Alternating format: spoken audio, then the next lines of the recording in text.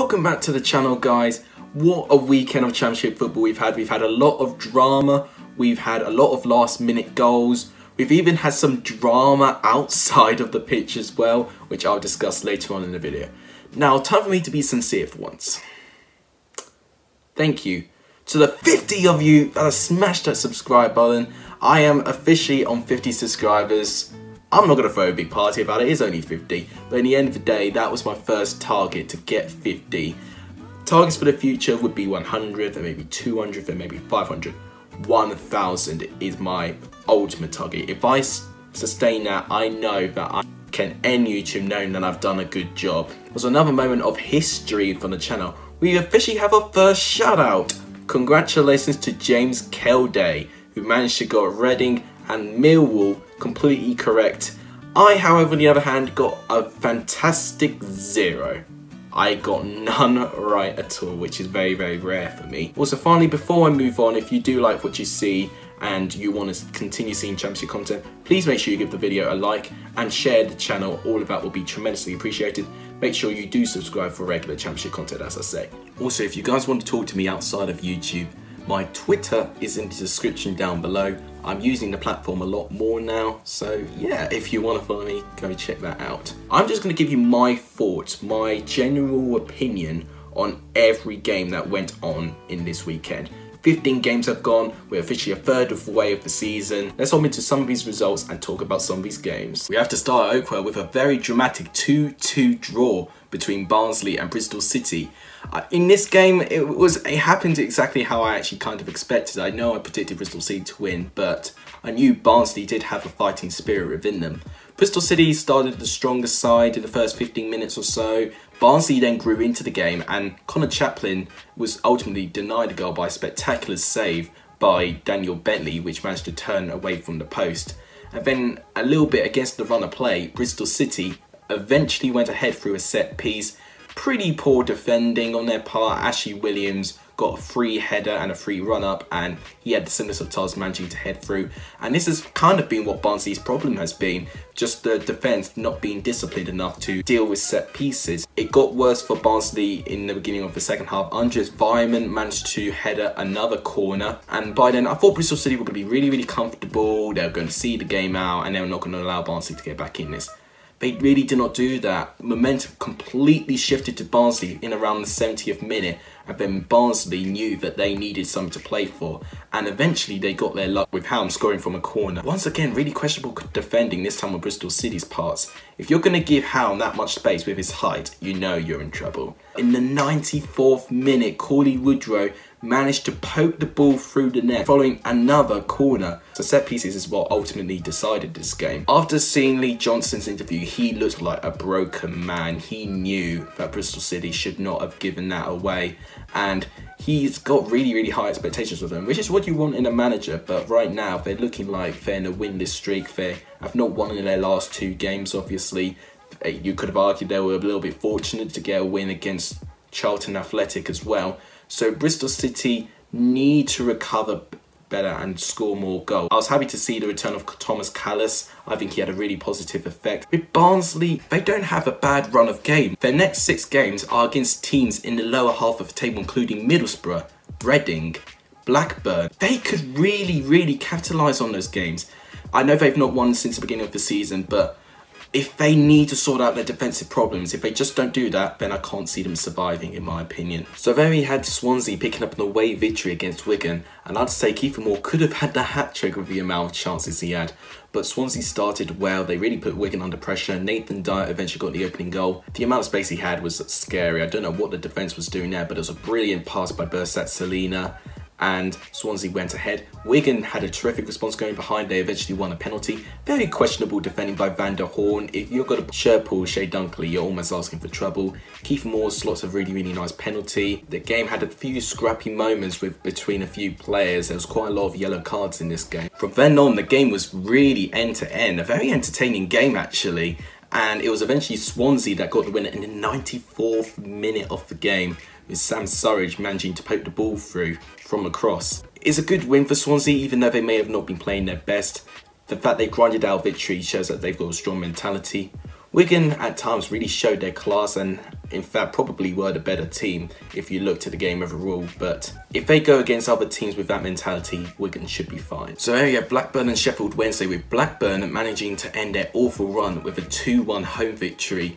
It was a game where I think it lacked a little bit of quality in the final third. The game didn't really actually kick into life until the 83rd minute, where Jacob Murphy managed to put Sheffield Wednesday ahead. And I think from then on, I thought Sheffield Wednesday were going to grind out a clean sheet. But then 5 minutes later, Adavabio managed to get an equaliser, and then Buckley managing to finish the job. In terms of possession and shots, it was a pretty equal game overall. I think Blackburn, they've done really well to managing to get back into winning ways now. With Sheffield Wednesday, I was moderately surprised that there was a lack of quality in the final third. In fact, in the first half before the game practically sprung into life, I'd say Blackburn crafted the better chances. Kieran Westwood had to dig Sheffield Wednesday out a couple of times. So yeah, very positive day for Blackburn. Sheffield Wednesday maybe a little bit of an off day. So then we had Brentford and Huddersfield, with Huddersfield managing to pick up a 1-0 home victory.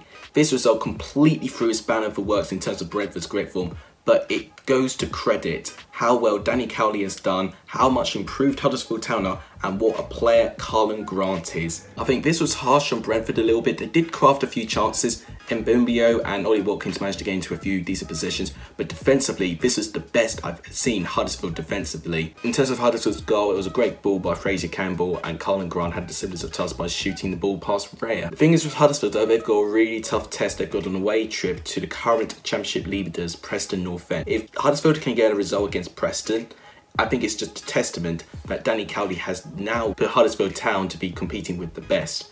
With Brentford, I think they were a little bit unlucky that they didn't get at least a draw in this game. I think they'll recover well. Huddersfield did not want to be beat today, and they didn't, and they even got benefit from that and got a win from it. And I think the game of the weekend has to be at the Cardiff City Stadium, with Cardiff City winning by 4-2. It had everything from 2 red cards to 2 penalties, 2 scraps. Wow, it was a really entertaining game for sure. Birmingham, surprisingly, you would say, took the lead, but that based on the balance of play, Birmingham were the better side in the first part of the first half. Christian Pedersen managed to get the lead very quickly in the 3rd minute of the game. Joe Walls managed to score a penalty very soon after.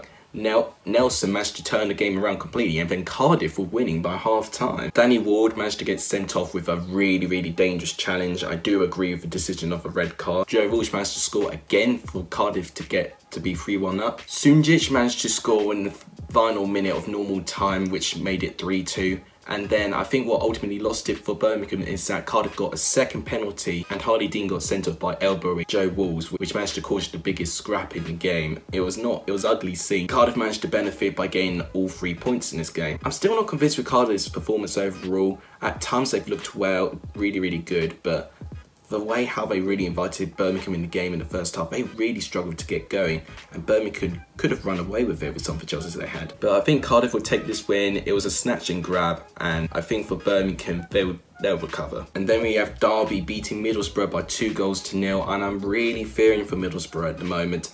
They're, I think, the lowest scorers of the league. In terms of chances, they've got one of the lowest chances per game in the league as well. It's just not clicking for Jonathan Woodgate at the moment. They had their period of 4 games unbeaten, but they didn't really manage to pick up many points from there, and it has caused Middlesbrough to remain in the bottom 3 of the table. Derby, they were far from convincing again. However, they did have some passages of really nice play. Tom Lawrence managed to score Derby's 2 goals in the game, both very nicely worked. George Saville managed to get sent off by doing a really dangerous challenge on Christian Bielik. I was going to be very interested how Derby were going to react following the sacking of their captain Richard Keogh, but Derby seemed to have recovered well. I think it was one of their better games. It's not perfect, and I think with Koku, he does need more time. Working in Eredivisie to the Championship is completely different. I think eventually, when he has more of his style of players, I think Derby will start playing with a lot of intensity. But with Middlesbrough, however, I am really scared for them. I know Randolph is still out because he picked up an injury. Fletcher and Assombalonga don't look like they're always going to score. It's a bit of a sticky situation for Middlesbrough at the moment, and you've got to question, are they going to be firm and sack Woodgate and get someone else in, or are they going to stand by him and wait for a few results to go by? tricky one, this. Then one of the results of the weekend definitely was Hull picking a 3-0 away victory against Fulham. They had a terrific away victory against Nottingham Forest in midweek, and they had another terrific victory against Fulham, but more importantly, keeping a clean sheet as well. Fulham showed a lot of fragility, I thought. In the first half, I thought Fulham were really poor. In terms of the possession play, it almost like went outside the window. Hull were just completely all over them.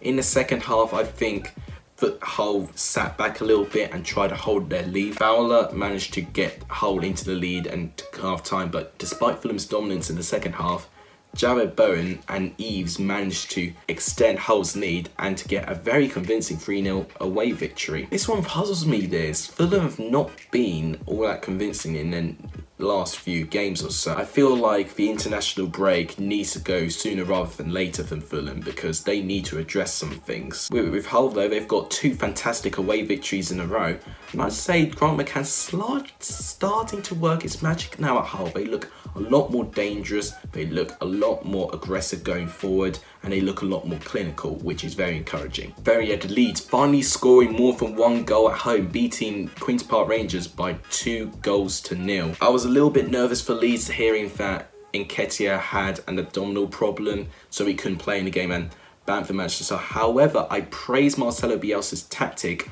of managing to revert with Bamford and Tyler Roberts starting up front. I think this was Roberts' first start of the season. Tyler Roberts, the man himself, managed to get the first goal in the game, eventually managing to break through Queen's Park Rangers' pretty resolute defence in the opening minutes of the game. In terms of chances, Queen's Park Rangers didn't create all that much that was going to terrify the Leeds defence and Kiko Casilla, but you always had that nervous feeling Leeds only scoring 1 goal, but Jack Harrison managed to calm Leeds' nerves, managing to get them 2-0 up in the 82nd minute of the game. Bamford again failed to score in the game. However, he was really important in terms of Leeds creating a lot of chances, and even though he's really struggling to score goals at the moment, I do heavily praise the impact he does have in the team. Whether it may not contribute to goals, he is a hard worker and he is very important to that side.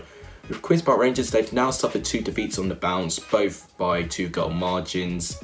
Mark Warburton's got to think of something really quickly to get them out of this situation, because the big quality players in that squad were really quiet in this game. But I think when you play against Leeds United, you're always expected to get dominated.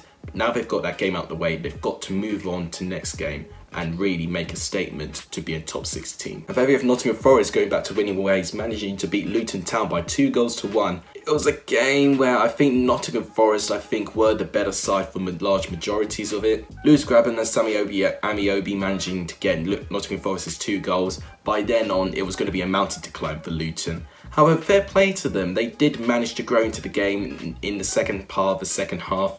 Callum McManaman scoring a fantastic goal from just inside the penalty area, doing a little crossover and then shooting it into the goal. There was terrific skill into that goal. Fortunately for Luton, it wasn't quite enough.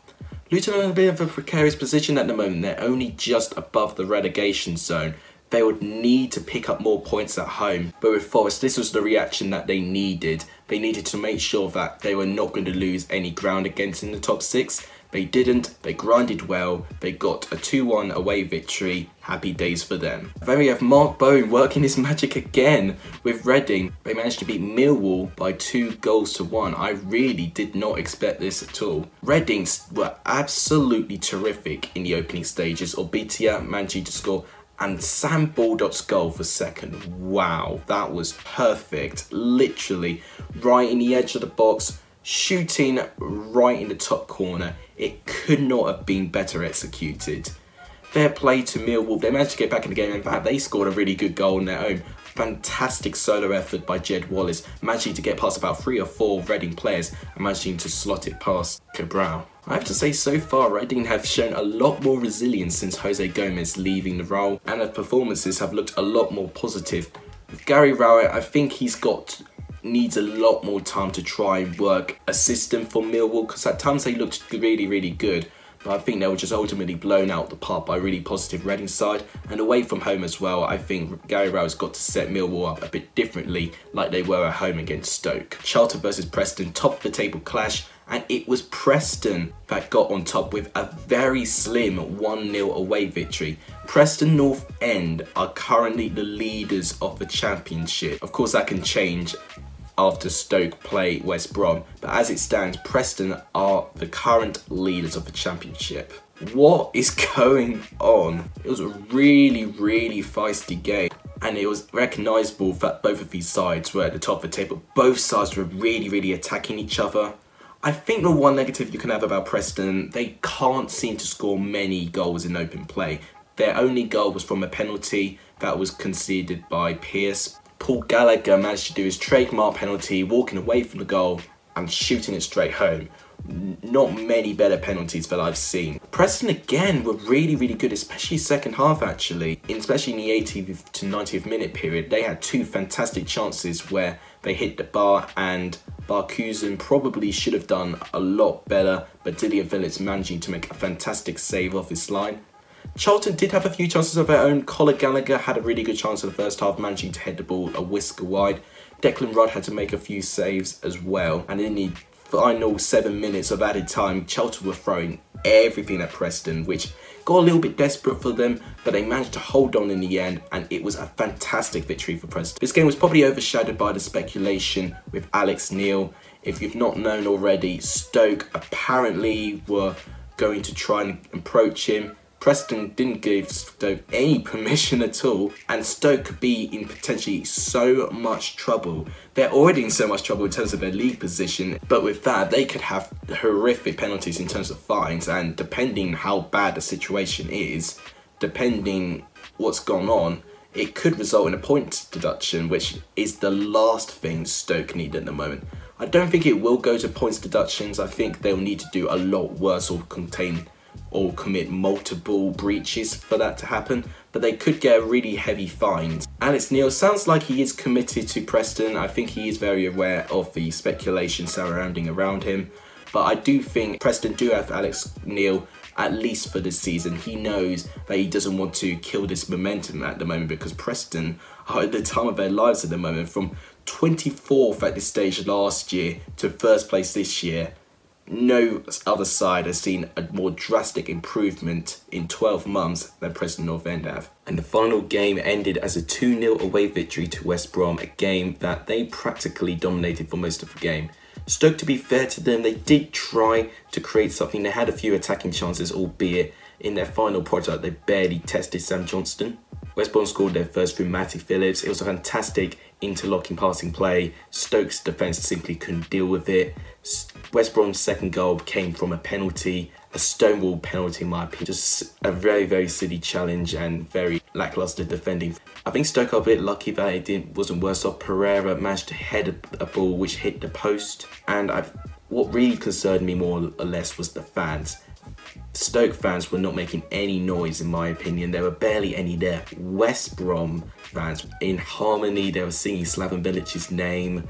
It was absolutely brilliant for West Brom, but dire for Stoke. They need to find a new manager as soon as possible in my opinion. So that's all the games covered. Here is how the current table looks before Stoke play against West Brom.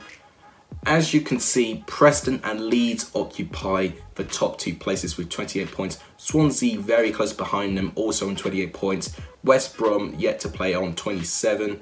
Nottingham Forest and Bristol City make up the final promotion playoff places with 25 points. It's so tight. That's why I really like this season so far.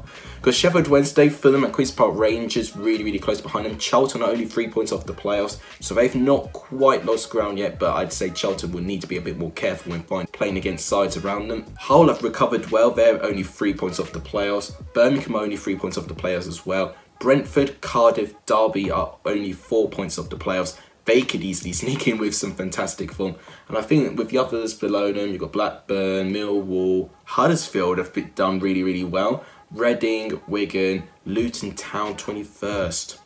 They're going to have to really pick up some home points as soon as they can. And obviously the final three, you've got Stoke, who are yet to play obviously, Barnsley and Middlesbrough occupying the relegation places. So to finally go off this video, I'm going to go through my goal for weekend, player for weekend and result for weekend. Goal of the weekend has to be Sam Bulldog's one against Millwall. Although I would say Jed Wallace's one actually against their opponents Reading gets a really close second. Both were fantastic goals. In terms of my result for weekend, oh, there's so many. I'm going to go for Hull getting a 3-0 away victory against Fulham. I think they've really blown a really high scoring side out the park. And it's almost like Fulham have got a bit of a reality check going on from a fantastic performance. So I'm going to give my result for weekend to Hull City, although Preston and Cardiff and Birmingham games get very close second.